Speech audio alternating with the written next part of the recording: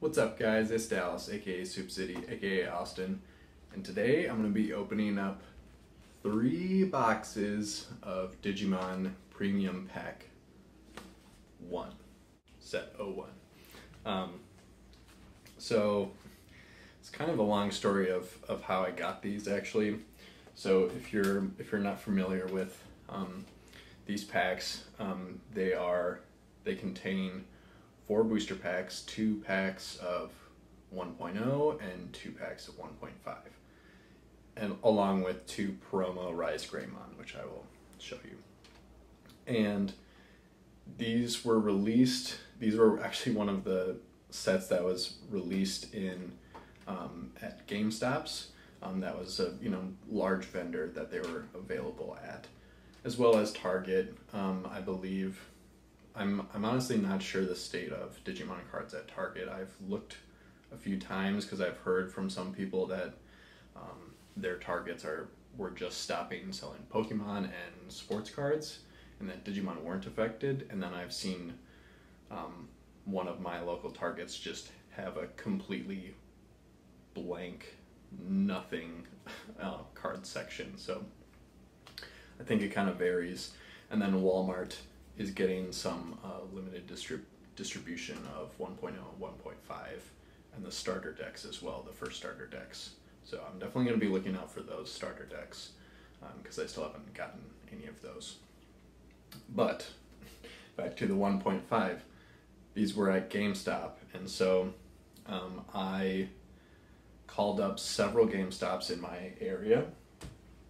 Most of them said, we don't have any, we're not going to get any, and one of them said, we're going to be getting them May 28th, which was the release date for them. I believe Target got them on early release a couple weeks earlier. And so I said, all right, I'm going to come to your store when you open on May 28th, and I'm going to get my hands on, 3 or 4 of these. And I got there when they were unlocking the doors. I was the first person in. I said, hello, I hear that you're going to be getting some Digimon cards, premium pack. And the guy looked at me very confused and said, nope, I don't have any. And so I was like, all right, well, I was told that they were going to be here. And he looked up on his computer and said, these 3 stores, surrounding towns say that they have them in stock. And so I said, okay. And I called up each one of those 3 stores individually less than 10 minutes after they opened. And every single one of them said, yep, sold out immediately, before I would have been able to even drive there. And so that was really frustrating because I called, I'm pretty sure most, if not all of those stores, and asked them if they were getting the cards, and they said no. And they got them, and the one that I called and did say that they were going to have them did not have them. So that basically led me to the point of being like, all right, I could either, give up or just like continue going on with this like really frustrating, just like trying to go, call people and go to the stores and continually get disappointed, or I could just pay a little bit more and order them online, which is what I did. So I got these 3 from one vendor on eBay. The price of these at MSRP are $16. I got these for $22, and I believe free shipping, maybe $3 shipping. So honestly, not a bad deal, all things considered. There were several of other listings online that were valued at or priced at $25 or more. So not terrible, but just because this is Soup City budget collecting, I was a little irritated that I had to pay, $6 over MSRP. But I'm happy to get them at least. And you may be thinking, didn't BT4 just come out? Why are you getting these old cards? Well, there are lots of cards that I still want to collect for my own personal collection, and there are lots of cards that are relevant in BT4 from 1.0, 1.5, and will continue to be relevant or will become relevant in later sets. So I still wanted to be able to collect a lot of these cards and have a good foundation for this. And from what I've seen, these can have really, really good pull rates. It seems like they're pretty random. I've seen some people open up 1 SR per box, and I've seen people open up 3 out of 4 SRs per box. So they can be really good, and so I figure the value is worth it to get those SRs. So without further ado, let's open them up. So I don't know if anyone else was surprised, but I was definitely surprised with how small these are. You can see, in relation to my hand, how big they are. I mean, obviously the packs can fit in there nicely, but for some reason the pictures that I saw on the internet just seemed like they were going to be a lot bigger. So they're sealed with some tape on top here. But I'm definitely all for it because I think there's so many different wasteful packaging that we have, and this fits perfectly in there, so that's a good thing. Let's see if we can get all these packs out of here. One more straggler. So here is the promo Rise Greymon. I'll take it out of the packaging here. So each package comes with the 4 booster packs, like I said, and 2 Rise Greymon. So I'll be getting 6 total, obviously 2 more than a play set. So hopefully I'll be able to trade or sell these to kind of flip to fund more cards that I'm looking for. But those are some pretty cool cards. And exclusive promos to this set. So, all right, maybe we'll go 1.0 first for this one. All right. As per usual, no jinxing ourselves for what our chase cards are. And hope for the best. It's been working out for us so far. If you haven't already, check out my box openings for 1.5 and BT4. Very happy with those pulls. Got a Piximon, Dimension Scissor, Tyrannomon, Kokuamon, Leomon, Garurumon, Boring Storm, Tinkermon, Saber Leomon, Devimon. As a rare, got TK, nice. I have not opened up very much 1.0, so I'm definitely going to be happy with a lot of these cards that I don't have, so I know this is a pretty valuable card too. So TK and Caramon rare. Nice. I think this is pretty valuable as well. Let's see what that inheritable. When you play another Digimon with the same name as this Digimon, trigger draw 1. Interesting. Okay, so we got our rares there. Open up this 1.0.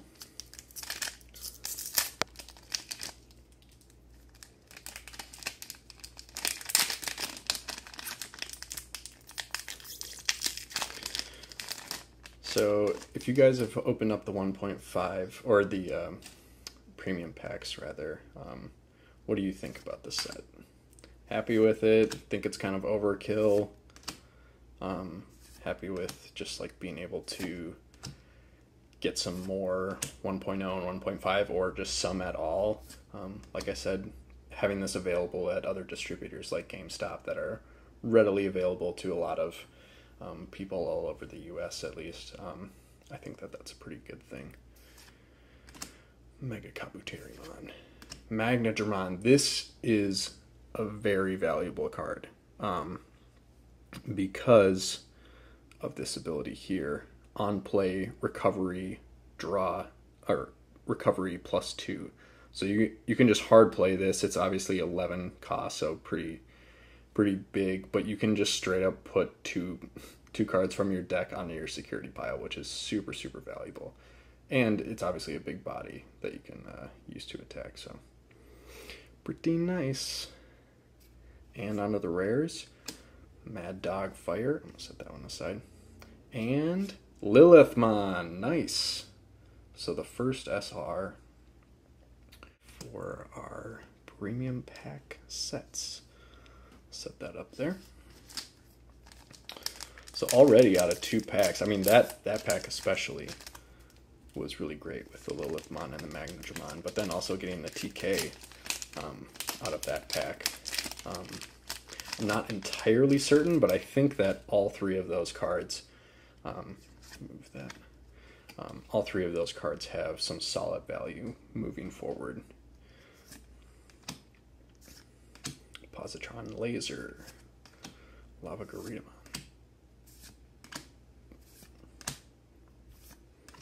Minomon, nice. I think I needed a couple of those. Valkyrie Mine. I like a lot of these full art commons and uncommons. I like that as a feature. Testament and Mastimon, nice. So another purple SR, and this is purple yellow. And I've actually seen some interesting deck profiles for a mostly yellow deck playing Mastimon, because Mastimon has this ability. See there, when digivolving, you can play 1 purple or yellow Digimon with a level of 4 or less from your trash without paying its memory cost. So there's a number of, I mean, obviously just being able to play a card for free is valuable inherently, but there's a number of purple and yellow Digimon that can benefit from that, one of them being Bushiagumon, who has Rush, so it could attack that turn. It doesn't have the,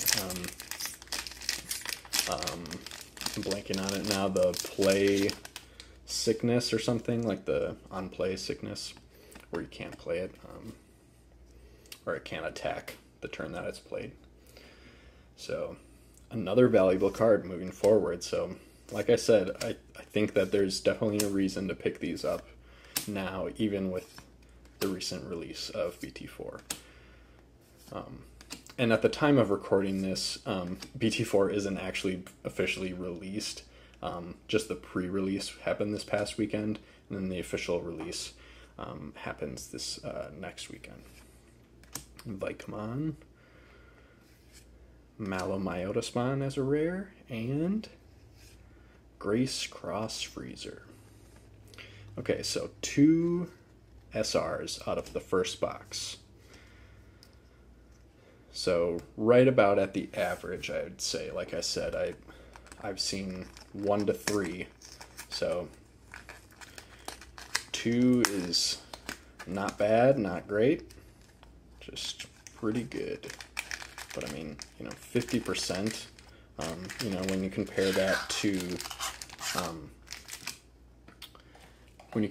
to, like a booster box, that's much better. So booster boxes, actually BT4 has, here's the other Rise Greymon. BT4 actually has even better ratios than 1.0 and 1.5. There's 10 SRs per box out of 24 cards, so less than 50% for sure. So let's start with the 1.5s this time, shall we? Switch it up a bit. And then obviously if you just open a booster pack, it's never know what you're going to get. Commandramon, Megaseedramon, Garudamon, Blasomon, Clockmon, Holy Wave, Volcanic Flare, Demivemon, Lopmon, one of my favorites, Goldramon, another one of those cool full arts. Ooh, nice, Rare Salamon. This is another one that is definitely useful in BT4 format. And, ooh, we got another one, Ragnalordmon. Nice. So 1 for 1 on the first box, or the second box rather. First pack of the second box. Man, I don't know the best way to open these packs, but I like the pull tab getting it started. It's so hard to just fold them in half off the back like I usually like to. Mummymon, Lightning Paw, Argomon, Seedramon, Teoludamon, Poromon, Ludamon, Terriermon, another one of my favorites. Ooh, nice. Bryludramon. Getting this Magnadramon and this one. I'm definitely hoping to build like a black-red blocker Ragnalordmon deck. I played it a couple times and it is brutal to play against, so looks like fun to play. And Aerovedramon. Nice. So some more quality rares of those onto the 1.0 packs.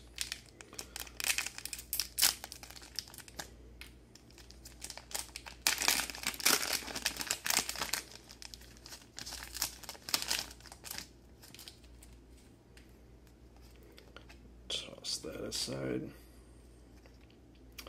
Monodramon, Gardramon, Arctic, Dolphmon, Pumpkinmon.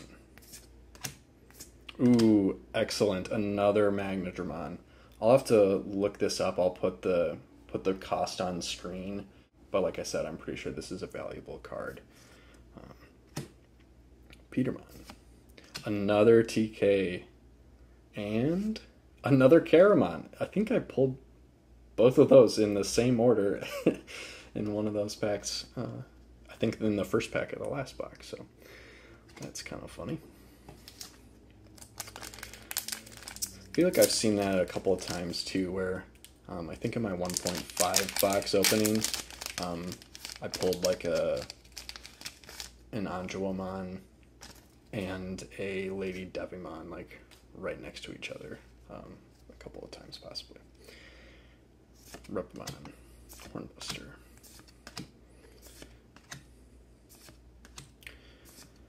Volcanictramon, Leomon, nice. Kurisarimon, nice. I don't think I have this one. I think I just have the promo. Metal Edamon, Mad Dogfire as a rare, and we got another SR, another Lilithmon.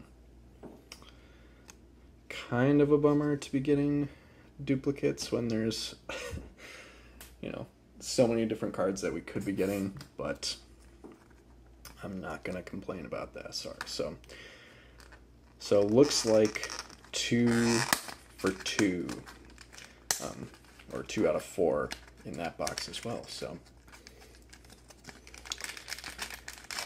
maybe that is kind of the average. Third set of Rise Greymon. Keep that sealed. Oh, forgot a pack in there. Don't want to forget that. All right. Let's go 1 and 1. How about that? Really switch it up. Wait a minute. Are these? No, this is 1.0. I was a little thrown off by that because I know that Shine Greymon is in 1.5, not 1.0. So I thought that we got 3 1.5 packs for a second there, but false alarm.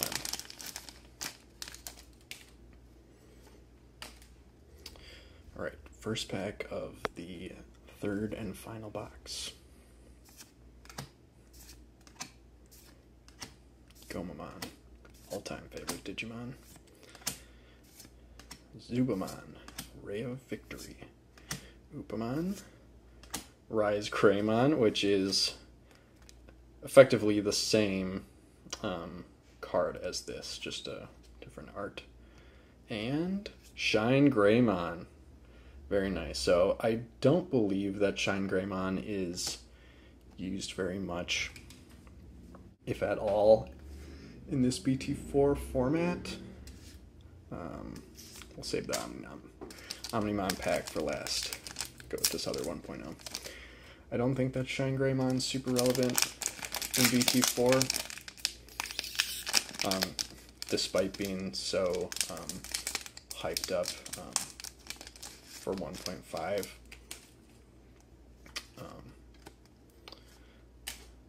But still a good card nonetheless. Digitamon, Muchomon, Andromon,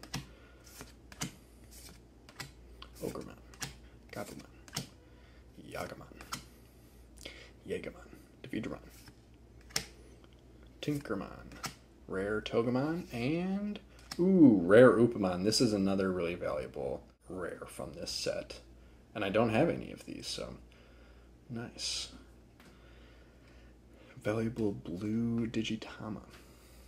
Alright, so we'll do this other 1.5.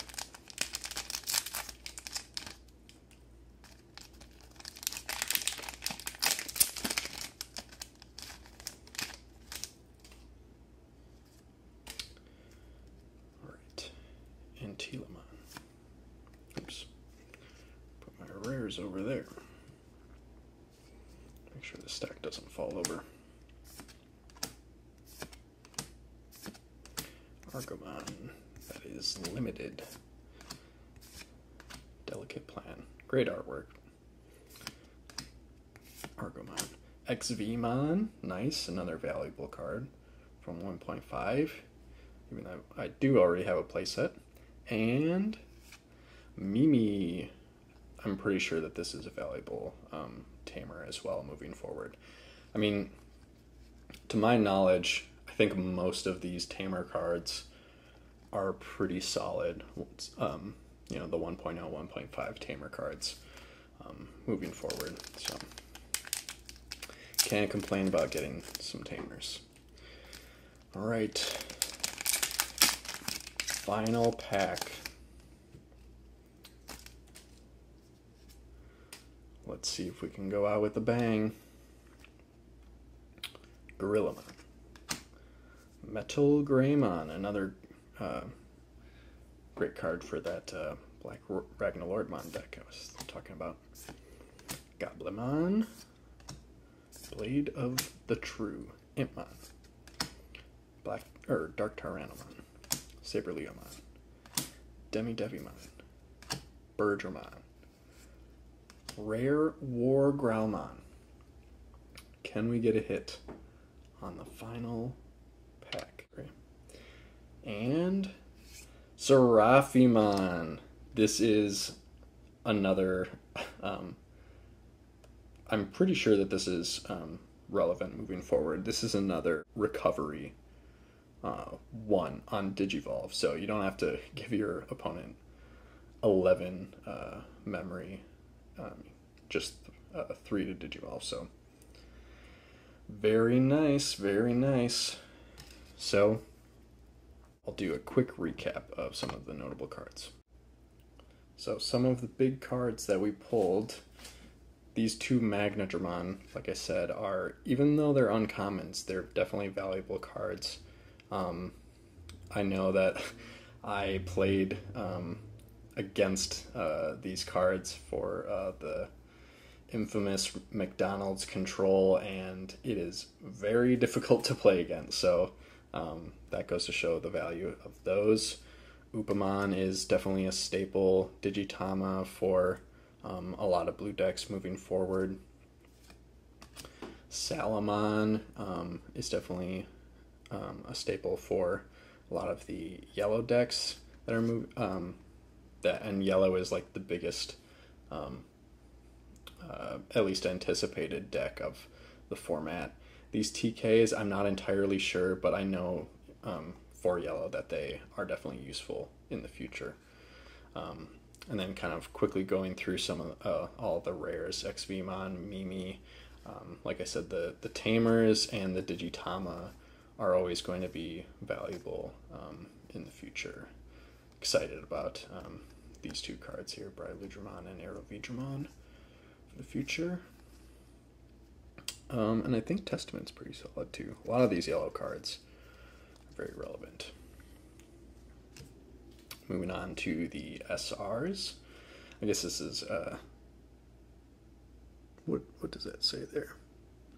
Looks like, oh, that just says promo, obviously, because it's a promo. But it is a holo, so I got 2 of those sleeved up, and then I got the other 4 of them still in the packaging. 2 Lilithmon. Like I said, pretty solid pull. Same with this Mastimon. Ragnalordmon, hoping to use this in the future. Shine Greymon, and then Seraphimon, another good yellow mega for those yellow control decks to keep stacking the security pile. So definitely happy with the value there. Like I said, I paid a little bit over MSRP, but I'm definitely just happy to be able to open these up and get some more staples that I'm hoping to use moving forward, and then also to be able to trade for the cards that I want now. So thanks for watching. Please like, comment, and subscribe to the channel for more of this content. And I'm definitely going to be doing more Digimon content in the future. Some deck profiles once I acquire those cards, as well as the deck profile that I've talked about in some of my other videos about the one deck that I played for my kind of brief stint in the 1.5 format. And we'll see you in the next video.